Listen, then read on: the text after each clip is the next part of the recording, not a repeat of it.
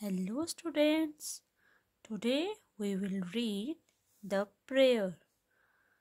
Thank you God. ये जो एक प्रार्थना है हम सुबह उठकर हमें करनी चाहिए, खाना खाने से पहले, रात को सोने से पहले और सुबह उठने के बाद. So let's read this prayer. Thank you God for the words so sweet. Thank you God for the food we eat. Thank you God for the words so sweet. Thank you God for the food we eat. Thank you God for the birds that sing. These are the birds. हमें God को thank you करना चाहिए. Thank you God for the birds that sing.